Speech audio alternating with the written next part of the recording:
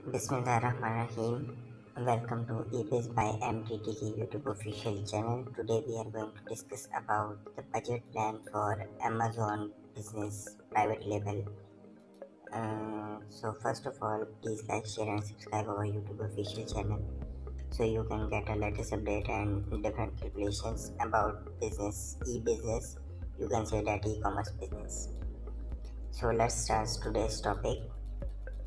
So today's the topic of our discussion is about USA Amazon private label budget breakup. ये हमारा जो Amazon के पर जो बंदे या जो भी लोग या जो भी कंसर्न पर्सन जो भी है, अगर वो अपना अमेज़ोन का प्राइवेट लेबल ब्रांड बिल्डिंग करना चाह रहा है या ब्रांड इस्टेब्लिश करना चाह रहा है, तो उसके लिए उसको क्या क्या बजट रिक्वायर्ड है और किस किस स्टेज पे कितना कितना अमाउंट रिक्वायर्ड है एक successful private label product launch करने के लिए। फर्स्ट ऑफ ऑल अगर हम डिस्कस करें बजट प्लान, तो बजट अगर किसी भी प्रोजेक्ट को आप देखें तो उसमें डिफरेंट कॉस्टिंग होती है। एक होती है इनिशियल कॉस्ट, देन होता है आपका ऑपरेशनल कॉस्ट और देन आपकी जो है ना रनिंग कॉस्ट। अब जो स्टार्टअप कॉस्ट होती है जिसी को आप इनिशियल बजट कहते हैं, वो रिक्वायर्ड किस लिए होता है? वो होता है आपका अमेज़ोन में अगर हम बात करें तो वो आपके प्रोजेक्ट का स्टार्ट बेस बनाने के लिए, जहाँ पे तो इसमें ये है कि आपको जो प्राइवेट लेवल के लिए जो आपको रिक्वायरमेंट है वो ये है कि आप अपने अमेज़ोन अकाउंट क्रिएशन, अपनी वेबसाइट बिल्डिंग प्लस अपने documentations, account opening, company creation, VAT registrations या टैक्स मैटर्स, ये सारा चीज़ें जो करेंगे इससे इनिशियल कॉस्ट में जो भी चीज़ें आएंगी उसे कहेंगे इनिशियल कॉस्टिंग या इनिशियल बजट। अब वो कितना होता है? लेट्स सपोज आपने कंपनी क्रिएट करनी है तो आपकी कंपनी में आपको रिक्वायर्ड है, अगर आप यूएसए में कर रहे हैं तो आपको लेट्स सपोज जो कम से कम कंपनी बनती है वो $750 से स्टार्टिंग है।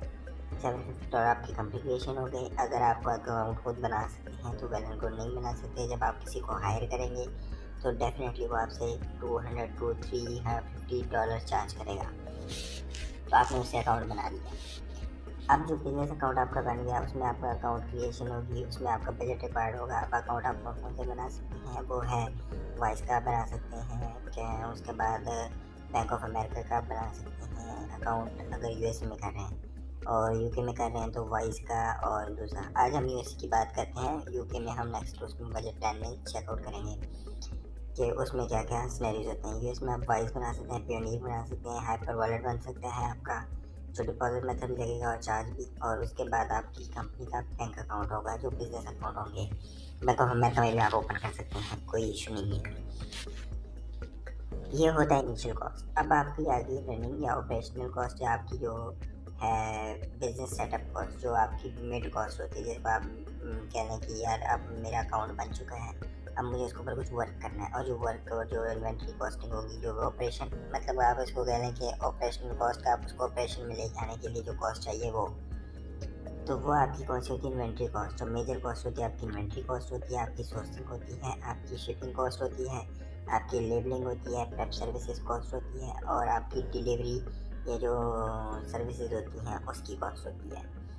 थर्ड, अब आते हैं हम रनिंग कॉस्ट। रनिंग कॉस्ट क्या है? आपके अमेज़ॉन चार्जेस होंगे, आपके जो है अगर कह लें कि VA चार्जेस होंगे अगर आप VA हायर करते हैं, और अगर आप खुद कर रहे हैं अकाउंट हैंडलिंग तो उसके चार्जेस, और बाकी कुछ अगर आपका अकाउंट एक्टिव होता है तो वो उसके जो चार्जेस आएंगे वो आपके लगेंगे। और साथ में जो रनिंग कॉस्ट आएगी वो आपकी स्टोरेज कॉस्ट होगी जो FBA आपसे चार्ज करेगा, साथ में और भी जो बाकी चीज़ें हैं वो भी उसी में आएंगी, जैसे कि लेट्स सपोज रिफ़ंड हो गया, क्लेम बैक हो गया, तो वो भी रनिंग में आप डाल लें।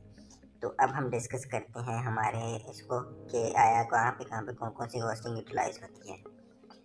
तो सबसे पहले है सेलिंग प्राइस। आपकी जो देखें, आपने प्रोडक्ट सेलेक्ट की, उसकी सेलिंग कॉस्ट आपने इमेजिन की मैं $30 तक की सेलिंग प्राइस रखूँगा किसी भी प्रोडक्ट की। लैंडेड कॉस्ट उसकी क्या होगी? $10 होगी। ये आपकी प्रोडक्ट की लैंडेड कॉस्ट। ये अब आपकी मैं कॉस्टिंग बता रहा हूँ कि कैसे कैसे कॉस्टिंग कैलकुलेशन होती है। अपने प्रोडक्ट की लैंडेड कॉस्ट कैलकुलेट करेंगे, जिसमें सोर्सिंग प्राइस होगी प्लस शिपिंग कॉस्ट होगी, नेट वेट कितना होगा, यूनिट ऑफ इन्वेंट्री कितनी ऑर्डर करेंगे। अब यहाँ पे जो है मैंडेट जो है वो 200 है, लेकिन आपने ज़्यादा इसलिए रखा हुआ है हमने ताकि आपको टोटल बजट का पता हो कि आया 6 मंथ या 3 मंथ्स के अंदर अंदर मेरी कितनी यूनिट्स यूटिलाइज होने हैं। आगे गए हम इन्वेंट्री पे। लैंडर कॉस्ट हमने 10 रखी थी। प्रोडक्ट, अगर आप हमसे प्रोडक्ट बाय करते हैं कोई भी अप्रूव प्रोडक्ट तो वो 250 to 300 आप लगा लें उसकी। तो बाय कंप्लीटेड प्रोडक्ट्स होंगी।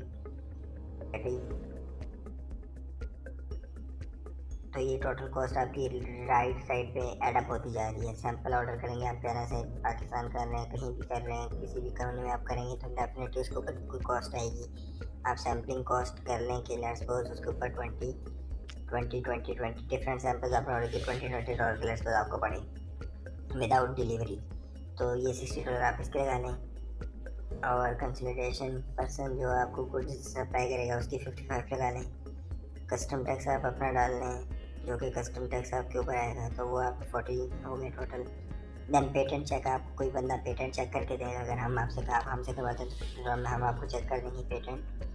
और उसके बाद ऑर्डर प्लेसिंग आती है कि लैंडेड कॉस्ट प्लस इन्वेंट्री कितनी है कि उसके ऑर्डर कितने प्लेस हमने किया उसकी इन्वेंट्री कॉस्ट होगी टोटल आपकी।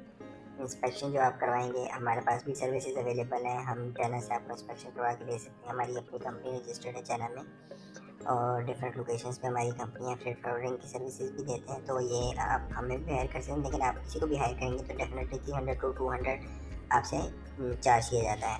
और इसमें ये सिनेरियो है मेरे कि आप लोग ये वन टाइम कॉस्ट नहीं है। एक इंस्पेक्शन होती है प्रोडक्ट की बिफोर प्रोडक्शन, क्वालिटी चेक होता है कंपनी का। सेकेंड इंस्पेक्शन होती है ड्यूरिंग प्रोडक्शन। लास्ट इंस्पेक्शन होती है फाइनल जो कि आपकी बिफोर डिलीवरी होती है।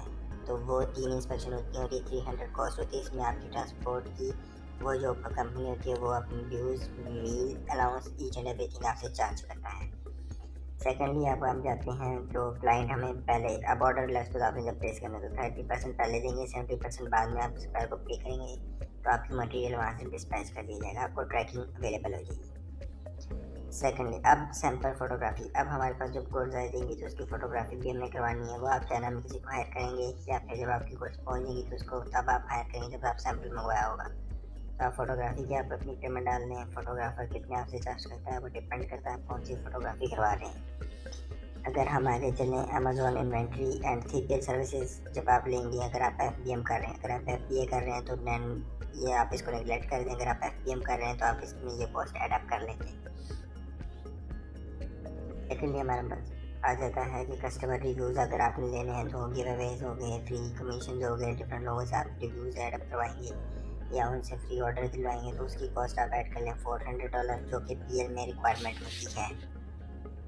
तो सेकेंड इन्वेंट्री आपकी कॉस्ट होगी। सेकेंड इन्वेंट्री की इंस्पेक्शन आप डाल लें। BPC कंप्लेंट्स के लिए आप अपना बजट एलोकेट कर लें कितनी आया आप कंप्लेंट्स ला सकती हैं, तो उस हिसाब से आपका जो है ना टोटल बजट का। और कंटेंट राइटिंग आप किसी से करवाएंगे, डेफिनेटली कंटेंट राइटर आपका भी है, आपको प्रॉपर नहीं करके दे सकता, आप किसी प्रोफेशनल कंटेंट राइटर को हायर करेंगे। तो $80 में आपको कंटेंट राइटिंग मिल जाती है। नॉर्मली 150 भी चार्ज करते हैं, 80 to 150 चार्जिंग होती है। और उसके बाद आप ब्रांड रजिस्ट्री इन स्टार्ट में आपको रिक्वायरमेंट नहीं होती, लेकिन जब आपकी ब्रांड बिल्डिंग होना शुरू होती है तो आपको तब रिक्वायर्ड होती है। इसके टोटल चार्जेस $1100 लगते हैं आपके। और ए प्लस कॉन्टेंट अगर आप अनेबल हो जाते हैं तो उसकी कॉस्ट ये है। और प्राइम वीडियो अगर आप उसको डिफरेंट वीडियोस में वो करवाना चाहते हैं, एडवर्टाइज करवाना चाहते हैं तो उसकी कॉस्ट। तो टोटल जो आपका budget in the and sum up होके आएगा, ये लेफ्ट राइट साइड पर अगर आप देखें तो ये पैन में आपकी टोटल कॉस्टिंग है ना।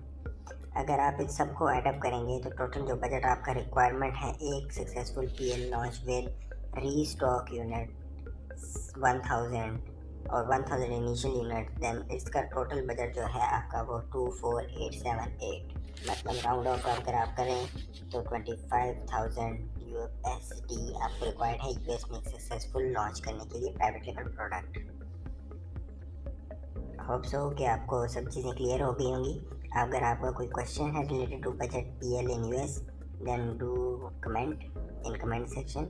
We will respond you in time. Thank you so much. Kindly keep support and like, share and subscribe our YouTube channel. Have a great time.